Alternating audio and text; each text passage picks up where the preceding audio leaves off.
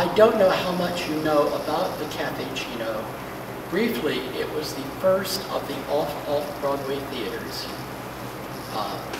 About 3 years after the Cino opened, there were 600 off-Broadway theaters in New York. It was terribly influential both in subject matter and form and style in all of the playwriting, movies, rock, concerts, so many things that have come since. I'm going to tell you how that all happened. I have to tell you a little bit about me first and how I got there. I'm from Roswell, New Mexico. I was a bookworm. There was no use whatsoever and no respect whatsoever for intelligence or education where I came from. Almost every family photo of me shows me babysitting my sister's children. Some of you came in of a certain age may remember when there was no use for you in the family because you were not married and did not have children. I grew up to be a Southwest art fairy. There was nowhere for me to go, so I went into the service. I was thrown out because they found a love coin to another airman in my wallet. Although I said, I'll stay. You can tell anybody you want I'm gay. I will stay. They said they just couldn't. So like so many art fairies, I went into summer stock. But that's only 3 months. On my way back from summer stock in Maine, I stopped off in Manhattan to see a college friend who now lived there. He wasn't home, so I checked my bags with his landlady and asked her where Greenwich Village was, where the artists are. I took a subway train and got out on 14th Street and 7th Avenue. I walked down the street following the Salvation Army band, and at Sheridan Square, I noticed this villagey little side street, just like in the movies. West 4th Street, cutting off. I walked down it, and at the corner of a 1 block long side street, I saw a boy with long hair and jewelry around his neck and thin linen pants, obviously wearing no underwear. I followed him down that 1 block long side street. Yeah. His name was Johnny Dodd. I had no way of knowing that he was a stage lighting genius whose work, the influence of whose work can still be seen in every crazily lit rock special on PBS. The place he went into was a funny little storefront with strange signs on it that you had to tilt your head to read. You can look afterwards. Okay. Sorry, these are the biggest pictures I have. There it is at night. The interior that afternoon was dark and sweet smelling of coffee and Italian drink syrups. The ceilings were hung with little teeny tinsel toys and bells and little tiny Christmas tree lights, what they call ice cream lights. And the people that were there, I didn't know they were rehearsing. I thought they were putting on a show. How did I know people didn't put on shows in the afternoon in New York coffee houses? Were oddly dressed, strangely fresh and frank.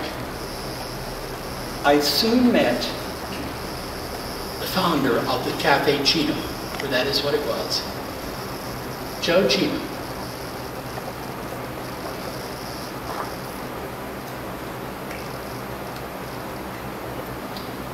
Joe was from a family in Buffalo. They had no use for art fairies in Buffalo either. So Joe, after childhood and teens, came to New York to be an actor and dancer.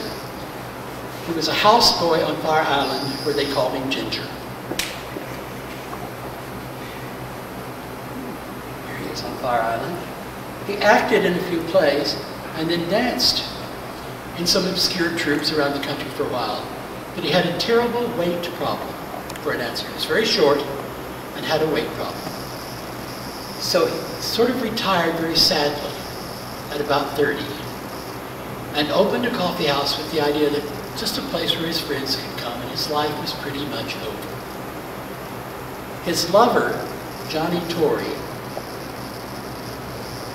was an electrical genius who rigged the wiring at the Cino so that the payphone was free, and he tapped the subway lines for electricity for Johnny Dodd's magnificent lights. Johnny stole the lighting instruments from various dance companies he did lights for. You never saw such lights in such a small little place. Joe lived behind the coffee counter where he received his friends, 100 art fairies from all over. Important ones were an actor named Joe Davies, who was sort of a father figure to us and even to Joe. I don't suppose he was really that much older than us. Some of the important art fairies were Johnny Dodd, the light genius, Tommy Garland, who made sandwiches and danced in avant-garde dance a few blocks away at Judson Church, and Kenny Burgess, the dishwasher, who was an artist. And since the shows at the Cino were completely illegal, always, Kenny designed Art Nouveau-ish posters, which the cops would look at in the window and think were abstract art, but which the cognoscenti could tilt their heads and read what was on that week. Also, very important in a sort of spiritual way was, I suppose, a great fag hag named Hope Stansbury. Hope was like a gay man who had been transplanted into perhaps the most beautiful face and body I've ever seen on a woman. She was a great, her frankness and verve gave everybody permission to be free. You know, the way that so many beautiful female divas in the arts do for gay men. She was our resident diva. She also waited tables and acted and wrote. Right off, the Cino did play readings. That's the first one from December '58 when the place opened. It's from a Dorothy Parker short story called Here We Are. And they did poetry readings. This was a very popular reading of French surrealist poetry. And then a dancer who was the lover of one of Joe's friends, Charles Libier, named Billy Mitchell, convinced Joe that they should just go ahead and stage the plays. Why just have readings? So this is Billy in one of the first stage plays, Edna Millay's Aria da Capo. Billy also staged 2 pirated productions of the musical The Boyfriend. You know, what could be gayer? At the start, they did mostly existing plays. They pirated them. They never paid royalties. The most popular playwright was Tennessee Williams. Here you see his Camino Real in 1961. That's the first dated performance photo from the Cino. There were many great people there. You'll have to take my word for it. This is another photo of the page. That's Shirley Stoner, whom you saw in The Honeymoon Killers and Seven Beauties and various movies. And here happens to be Billy Mitchell, who started it all. Another very great Tennessee Williams hit was Hello from Bertha, with one of the great Cino actresses, Mary Boylan. Mary, by a genetic freak, looked 40 years older than she was. So she made a living for many years playing old women. You saw her in Night of the Iguana and Reflections of the Golden Eye. She played all in Roosevelt once, you recognize her. The play program was really stabilized when a director named Bob Dada, whose ears you see being pulled here, came in with his strolling players. They had been doing plays like, if you had a party, they would do a one-act play for you for a little money. He stayed from 1960 through 1966, and is the Cino's most frequent performer. One of the few straight people important at the Cino. Various plays he did, including a very popular No Exit that was revived endlessly.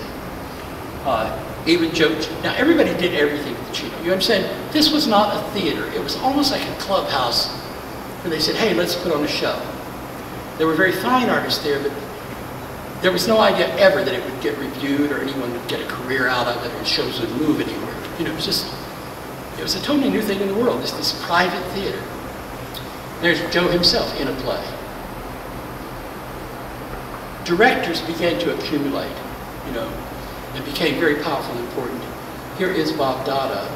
Here's Marshall Mason, who later won many Tonys for directing Lanford Wilson's plays on Broadway. Here's Andy Milligan, a sleazy underground movie maker who was also a great stage director. There's a book about Andy called The Ghastly One. He was a gentle, artistic man who made these gory, dirty exploitation movies, giving a lot of Cino people work in them, by the way. And this has a lot of the more sordid details about the Cino sex life in it. You might enjoy it.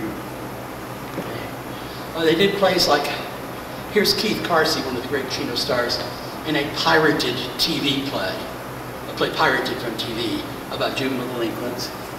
They did arty plays like Ionesco. Almost all heterosexual. And you know why? There were no gay plays, that's why, children. Some of the other important gay playwrights, LA's own Bob Colby did a beautiful play about younger and older actors long before David Mamet wrote A Life in the Theater.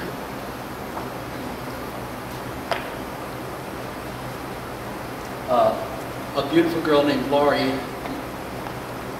Lane did probably the first women's lib play, the war between men and women. Good old macho Sam Shepard did Icarus's mother.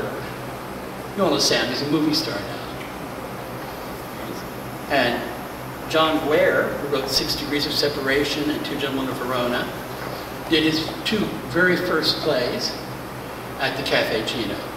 As I say, it was, you know, there were only heterosexual plays to be done, so people did only heterosexual plays. There's some foggy early gay elements. Here is a foggy photo of apparently drag queens, identifiably in the Cino, but no one knows what the show is or who the people are. Naturally, there aren't many records of this early stuff. Matt Baylor, big old handsome bruiser Matt Baylor, did a show called The Civil War in which he wore an evening gown and roller skates and tore phone books in half. Matt died last year, still promising to give me the photos of it. So there was this, you know, subterranean gay element. Hope Stansberry and her fellow waiter, Hal Borski, did a play of which, again, we have this foggy photo where she played the man in top hat, and that's Hal in female Victorian dress, but nobody remembers what the play was. Andy Milligan, whom I mentioned before, did homoerotic versions of Genet's Death Watch and The Maids. In The Maids, he had the 2 maids take a break for a lesbian love scene, and I wish I had a better copy of this photo. This is one of the handsomest men who ever lived, Dean Selmeyer, in Andy's incredibly skimpy French prison garb. The show was so steamy that the actors literally sweated even though they were half naked. Tiny Tim performed there. Here he has seen the actress Mary Claire Charba off in 1964 to take the first off-Broadway play to Europe. And there were people like self-styled Southern lady Jim Perkinson, who did gayish plays like his own Recollections of Cabbage Roses, a very Tennessee Weeps sort of play, and Wiles' Salome,